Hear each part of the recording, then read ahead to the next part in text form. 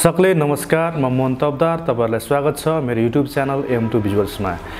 PHP सिरिजको यो दोस्रो भिडियोमा तपाईहरुलाई PHP को इन्ट्रोडक्सन, PHP मा भएका भेरिएबल्सहरुको टाइप्स र तिनीहरुलाई कसरी क्रिएट गर्ने, कसरी युज गर्ने भन्ने विषयमा जानकारी दिन गइरहेको छु। अब स्टार्ट गरौँ आजको यो दोस्रो भिडियोबाट। PHP लाई हामीले सर्भर साइड स्क्रिप्टिङ ल्याङ्ग्वेज भन्छौं र यसलाई युज किन गर्छौं त भन्दाखेरि डायनामिक र इन्टरएक्टिभ वेब पेज क्रिएट गर्नको लागि अथवा वेब एप्लिकेसन क्रिएट गर्नको लागि युज गर्न सक्छौं। PHP लाई रासमस लर्डफले सन् 1994 मा निर्माण गरेका हुन् र यसको पूरा नाम भन्नुपर्दाखेरि हाइपरटेक्स्ट प्रिप्रोसेसर हो।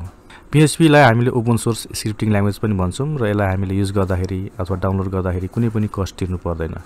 PHP लाई हामीले HTML इम्बेडेड स्क्रिप्टिङ ल्याङ्ग्वेज पनि भन्छौं किनकि PHP लाई हामीले HTML सँगसँगै र HTML लाई PHP सँगसँगै लेख्ने भएकोले गर्दाखेरि यसलाई हामीले HTML इम्बेडेड ल्याङ्ग्वेज पनि भन्छौं र PHP को सिन्ट्याक्स हाम्रो के जस्तो हुन्छ त भन्दाखेरि C ल्याङ्ग्वेज जस्तै हुन्छ। PHP लाई हामीले एक्जिक्युट गर्दाखेरि अथवा हामीले लेखेको जुन PHP कोड हुन्छ र त्यो कोडलाई एक्जिक्युट गर्नको लागि हामीलाई सर्भरको आवश्यकता पर्दछ र हामीले वेब सर्भरको थ्रुबाट चाहिँ PHP कोडलाई चाहिँ एक्जिक्युट गर्न सक्छौं र त्यसको आउटपुट हामीले हेर्न सक्छौं। PHP फाइलको फाइल एक्सटेन्सनको कुरा गर्दाखेरि PHP फाइलको एक्सटेन्सन भनेको .php हुन्छ। अब हामीले PHP भेरिएबलको बारेमा कुरा गर्नेछौं। भेरिएबल भनेको के हो? भेरिएबल भनेको कुनै पनि भ्यालुलाई स्टोर गर्नको लागि टेम्पोरेरी एउटा के हो त मेमोरी एड्रेस हो अथवा कन्टेनर हो। हामीले कुनै भ्यालु अथवा कुनै डेटा स्टोर गर्नु पर्यो टेम्पोरेरीली भने हामीले PHP भेरिएबल क्रिएट गर्न सक्छौं। PHP को भेरिएबलको युज गर्न सक्छौं, प्रयोग गर्न सक्छौं। कुनै पनि प्रोग्रामका कोडले आफ्नो आवश्यकता अनुसार अथवा प्रोग्राम रनिङ भएको अवस्थामा भेरिएबलको भ्यालु चेन्ज गर्न सक्छ अथवा भेरिएबलको भ्यालु चेन्ज हुन सक्छ। भन्नुको मतलब भेरिएबलको भ्यालु के हुन्छ त टाइम टु टाइम रिक्वायरमेन्ट अनुसार चाहिँ चेन्ज हुन सक्छ र डेटा न्युमेरिक पनि हुन सक्छ र डेटा नन न्युमेरिक पनि हुन सक्छ। हामीले स्ट्रिङ टाइपको डेटा पनि स्टोर गर्न सक्छौं, न्युमेरिक टाइपको पनि डेटा चाहिँ के गर्न सक्छौं त स्टोर गर्न सक्छौं। र भेरिएबल युज गर्दाखेरि हामीले केही कुराहरु जान्नुपर्ने आवश्यकता हुन्छ। हामीले भेरिएबल युज त गर्ने तर भेरिएबल हामीले कसरी क्रिएट गर्ने त के कुरामा हामीले ध्यान दिनुपर्ने हुन्छ त्यो कुरा चाहिँ बुझ्नु जरुरी छ। जहिले पनि हामीले भेरिएबलको नामको अगाडि डलर साइन दिनुपर्ने हुन्छ। डलर साइन दिइसकेपछि अनि मात्र हामीले भेरिएबलको नाम चाहिँ दिन सक्छौं। त्यसपछि भेरिएबलको नाम जहिले पनि लेटरबाट स्टार्ट गर्नुपर्ने हुन्छ अथवा अन्डरस्कोर भन्ने एउटा सिम्बल छ त्यो अन्डरस्कोरबाट चाहिँ हामीले सुरु गर्नुपर्ने हुन्छ। त्यसपछि हामीले भेरिएबलको नाम कहिले पनि नम्बरबाट स्टार्ट गर्नु भएन। यदि हामीले भेरिएबलको नामको अगाडि नम्बर हाल्यौं भने त्यो भेरिएबल चाहिँ गलत हुन जान्छ। त्यसपछि भेरिएबलको नाममा हामीले जहिले पनि कि त स्मल a देखि स्मल z सम्म कि त क्यापिटल a देखि क्यापिटल z सम्म कि त 0 देखि 9 कि त अन्डरस्कोर भन्ने क्यारेक्टरहरु मात्र युज गर्नुपर्ने हुन्छ। स्पेशल क्यारेक्टर जस्तै asterisk, close bracket, open bracket अथवा पर्सेन्टेज साइन अरु साइनहरु चाहिँ तपाईहरुले युज गर्न सक्नुहुन्न। हामीले a देखि z र 0 देखि 9 र हामीले अन्डरस्कोर मात्र युज गर्न सक्छौं अथवा यिनीहरुको कम्बिनेसन युज गर्न सक्छौं। त्यसपछि अन्तमा भेरिएबलको नामको बीचमा कहिले पनि स्पेस दिनु भएन अथवा भेरिएबलको नामको अगाडि पनि हामीले स्पेस दिनु भएन। भेरिएबलको नाममा हामीले बीचमा पनि कुनै पनि स्पेस दिनु भएन। यदि हामीले स्पेस दियौं भने भेरिएबल के हुन सक्छ त रङ हुन सक्छ। र यही कुरालाई हामीले प्र्याक्टिकली हेर्दाखेरि हामीले यहाँ हेर्न सक्छौं। प्र्याक्टिकलमा हामीले एउटा भेरिएबल .php भन्ने एउटा फाइल क्रिएट गरेका छौं र यो फाइलमा हामीले PHP को कोड ओपन गर्दाखेरि हामीले यो कोड चाहिँ लेख्नु पर्ने हुन्छ र भेरिएबलको नाममा हामी जहिले पनि के गर्छौं त डलर साइनबाट चाहिँ स्टार्ट गर्न सक्छौं। डलर दियौं भने के बुझ्न सकिन्छ त भन्दाखेरि यो चाहिँ भेरिएबल हो भनेर बुझिन्छ। डलर अनि त्यसपछि जस्तै हामीले टिचर्सको नाम हामीले स्टोर गर्न गइरहेछौं भने नेम भन्ने एउटा के लिन्छौं त भेरिएबल लिन्छौं। त्यसपछि हामी के दिन्छौं त्यहाँनेर इक्वल्स साइन दिन्छौं र हामीले के दिन्छौं त भ्यालु दिन्छौं। र भ्यालु दिँदाखेरि यदि तपाईहरुको नम्बरिक भ्यालु छ भने हामीले सिंगल कोड अथवा डबल कोड दिनुपर्ने आवश्यकता हुँदैन। यदि भ्यालु चाहिँ स्ट्रिङ छ, यदि भ्यालु नाम छ अथवा इमेल एड्रेस छ अरु कुनै छ भने हामीले के गर्न सक्छौं त कि त सिंगल कोड कि त डबल कोडमा हामीले दिनुपर्ने हुन्छ अथवा यसको भ्यालुलाई हामीले सिंगल कोड अथवा डबल कोड भित्र हाल्नु पर्ने हुन्छ। जस्तै हामीले नाममा के दिन सक्छौं त हरि यहाँ हामीले तबदार भनेर लेखिरहेछौँ यहाँनिर। अनि त्यसपछि सेमिकोलनबाट के गरिदिन्छौँ त यो यसलाई चाहिँ हामीले इन्ड गरिदिने यहाँनिर सेमिकोलनमा दिएर के गर्न सक्छौँ त इन्ड गर्न सक्छौँ। र यो भेरिएबलको भ्यालुलाई हामीले हेर्नु पर्यो भने हामी के गर्न सक्छौँ त आउटपुट स्टेटमेन्ट इको भनेर एउटा हामीसँग फङ्सन रहेको छ, एउटा स्टेटमेन्ट रहेको छ। हामीले इको लेख्छौँ र इको लेखिसकेपछि कुन भेरिएबल हो अथवा कुन भेरिएबलको भ्यालु हामीले देखाउन खोजिरहेछौँ आउटपुटमा त्यो भेरिएबलको नाम चाहिँ हामीले दिनुपर्ने हुन्छ। हाम्रो भेरिएबलको नाम भनेको के हो त नेम हो। अब यसलाई चाहिँ हामीले एक्जिक्युट गरेर हेर्दाखेरि सर्वप्रथम हामीले ब्राउजरको एड्रेस बारमा लोकलहोस्ट लेख्ने, त्यसपछि हामीले आफ्नो फाइलको नाम के छ त आफ्नो फोल्डरको अथवा आफ्नो वेब डाइरेक्टरीको नाम के छ त php-series भन्ने मेरो रहेको छ। यहाँनिर हामीले php-series गरेँ अनि त्यसपछि इन्टर गरेँ र इन्टर गरिसकेपछि हाम्रो फाइलको नाम के रहेको छ त भन्दाखेरि यहाँनिर भेरिएबल रहेछ। यो भेरिएबललाई हामी के गरिदिन्छौँ त क्लिक गरिसकेपछि हामीले के गर्न सक्छौँ त यहाँनिर localhost/php-series/variable.php भन्ने फाइलको जुन कोड थियो त्यो कोड के हुने भयो त एक्जिक्युट हुने भयो। र एक्जिक्युट भइसकेपछि यहाँनिर हामीले के पाएको छौँ त भन्दाखेरि हरि तबदार भनेर हामीले के पाएको छौँ त भेरिएबलको भ्यालुलाई आउटपुट पाएको छौँ। र भेरिएबलको यहाँनिर यदि हामीले फेरि यो भेरिएबललाई हामीले भ्यालु चेन्ज गर्नु पर्यो भने हामी फेरि के गर्न सक्छौँ त्यो भेरिएबलको नाम लेख्ने अनि इक्वल्स अब अघि हरि थियो अब के छ त यहाँनिर राम थन्दार भनेर हामीले यहाँनिर लेख्न सक्छौँ राम थन्दार।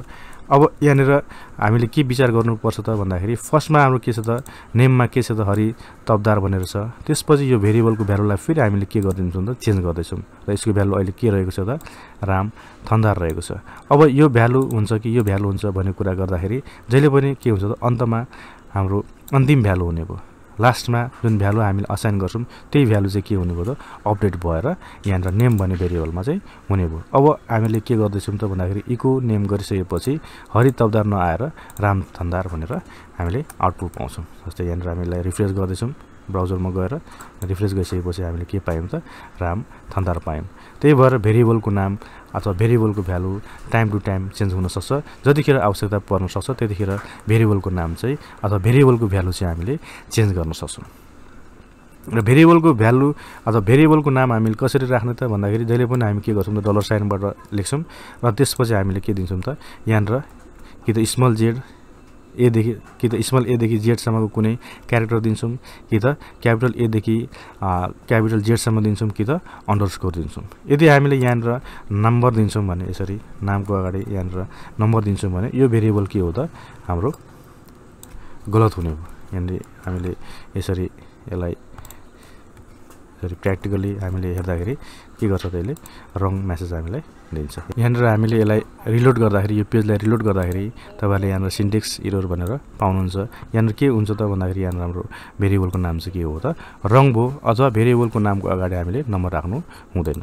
त्यही ठाउँमा यदि हामीले नम्बर हटाएर हामीले के गर्न सक्छौँ त अन्डरस्कोर यसरी राख्न सक्छौँ। भेरिएबलको नामको अगाडि हामीले के गर्न सक्छौँ त एउटा क्यारेक्टर राख्न सकिन्छ। त्यो सिम्बलको नाम के हो त अन्डरस्कोर भनेर हामीले राख्न सक्छौँ। अब हामीले के पायौँ त राइट पायौँ अथवा यो भेरिएबलको नाम के भयो त राइट भयो भन्ने कुरा चाहिँ यहाँबाट बुझिन्छ। त्यसपछि यदि तपाईँहरूले भेरिएबलको नामको बिचमा यदि स्पेस दिनुभयो भने हाम्रो के हुने भयो त यो पनि के हुने भयो त रङ हुने भयो। यसरी हामीले गऱ्यौँ भने के हुने भयो त फेरि सिन्ट्याक्स एरर हुने भयो लाइन नम्बर 2मा। त्यही भएर हामीले स्पेस पनि हामीले दिन मिल्दैन। र कुनै पनि स्पेसल क्यारेक्टर जस्तै हामीले एस्ट्रिक होस् अथवा पर्सेन्टेज होस् अथवा पाउन्डको साइन होस् अथवा एनी अदर्स स्पेसल सिम्बल्सहरूलाई पनि हामीले युज गर्न सक्दैनौँ।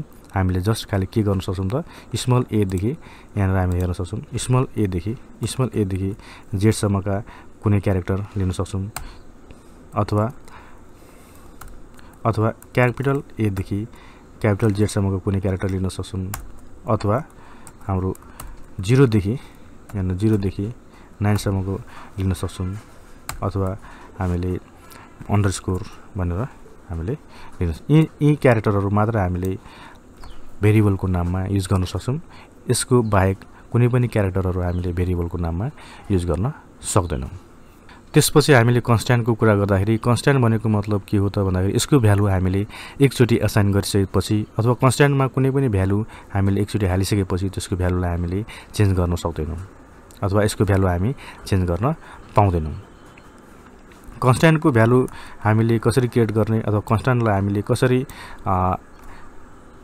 क्रिएट गर्ने भन्ने कुरा गर्दाखेरि हामीले यहाँनिर डिफाइन भन्ने फंक्सन रहेको छ हामीले डिफाइन भन्ने फंक्सन युज गर्छौं र फर्स्टमा हामीले के गर्न सक्छौं त भन्दाखेरि फर्स्ट प्यारामिटरमा डिफाइन भन्ने फंक्सनको फर्स्ट प्यारामिटरमा हामीले कन्स्ट्यान्टको नाम राख्ने कन्स्ट्यान्टको नाम के हो त भन्दाखेरि यहाँनिर हामीले लेख्न सक्छौं जस्तै क्यापिटलमा हामीले नेम भनेर यसरी लेख्न सक्छौं र त्यसपछि कमा दिएर फेरि हामी कन्स्ट्यान्टको भ्यालु के राख्ने त यदि कन्स्ट्यान्टको भ्यालु हामीले राख्न गइरहेछौं भने यदि भ्यालु यदि स्ट्रिङ हो भने हामीले सिंगल कोडमा के गर्नुपर्ने हुन्छ त सिंगल कोड भित्र हाल्नु पर्ने हुन्छ जस्तै यहाँनिर हरि भनेर हाल्न सक्छौं त्यसपछि यसको अर्को अन्तिम प्यारामिटर के हो भन्दाखेरि यहाँनिर केस इन्सेन्सिटिभ भनेर यहाँनिर हेर्न सक्छौं केस इन्सेन्सिटिभ भनेको मतलब के त क्यापिटल हाले पनि स्मल हाले पनि एउटै हो त यदि केस इन्सेन्सिटिभमा हामीले ट्रु हाल्यौं भने स्मल भए पनि क्यापिटल भए पनि एउटै हुन्छ स्मल नेम लेखे पनि स्मल क्यापिटल नेम लेखे पनि एउटै कुरा हुन सक्छ तर यहाँ हामीले फल्स यहाँ दियौं भने के बुझ्छ त भन्दाखेरि हामीले स्मल र क्यापिटल के हो त फरक हो भन्ने कुरा बुझिन्छ र यो कुरा हाम्रो के हुने भयो त डिफल्ट हुने भयो हामीले यो कुरा दिइराख्नु पर्दैन जस्तै हामीले अब इको यहाँ हामीले क्यापिटलमा नेम दियौं भने हाम्रो के पाउँछौं त भन्दाखेरि हामीले हरि पाउँछौं यहाँ हामीले सेमिकोलन छुटेको छ यहाँ हामी सेमिकोलन दिएर फेरि यसलाई एक्जिक्युट गर्नु भने हामीले के पाउँछौं त हरि पाउँछौं र यहीँनिर हामीले यदि केस इन्सेन्सिटिभको ठाउँमा हामी यहाँ यदि ट्रु दिम सरी अब यसलाई हामीले नेमको ठाउँमा स्मल नेम भनेर यसरी लेख्यौं भने सरी स्मल नेम लेख्यौं भने हामीले के पाउँछौं त यहाँ के भन्छ त भन्दाखेरि अनडिफाइन्ड कन्स्ट्यान्ट नेम भनेर हामीले नेम र क्यापिटल नेम यहाँ हेर्न सक्छौं नेम क्यापिटलमा छ यहाँ नेम स्मलमा छ अथवा लोवर केसमा छ भन्ने यो नेम र यो नेम के हो त फरक कुरा हो क्यापिटल नेमलाई हामीले डिफाइन गरेका छौं तर स्मल नेमलाई हामीले के गरेका छौं त डिफाइन गरेका छैनौं त्यही भएर यहाँ के हामीले पाइरा छौं त भन्दाखेरि use of undefined constant name भनेर हामीले पाइरा छौं त्यसले गर्दाखेरि तर हामीले यहाँ तेस्रो प्यारामिटर अन्तिम प्यारामिटरमा यदि हामीले यहाँ ट्रु गर्दियौं भने स्मल नेम र क्यापिटल नेम एउटै कुरा हो भनेर बुझ्छ हामीले के पाउँछौं त आउटपुट पाउँछौं यसरी नै हामीले कन्स्ट्यान्टलाई के गर्न सकिन्छ त डिफाइन गर्न सकिन्छ कन्स्ट्यान्टको भ्यालुलाई हामीले एसेस गर्न सक्छौं मेरो भिडियो कस्तो लागिरहेछ लाइक कमेन्ट र शेयर गर्नु होला र साथसाथै मेरो युट्युब च्यानल एवं टु भिजुअल्सलाई सब्स्क्राइब गरी बेल आइकनमा क्लिक गर्नु होला भन्दै आजको यो भिडियोबाट बिदा हुन चाहन्छु हस्त नमस्कार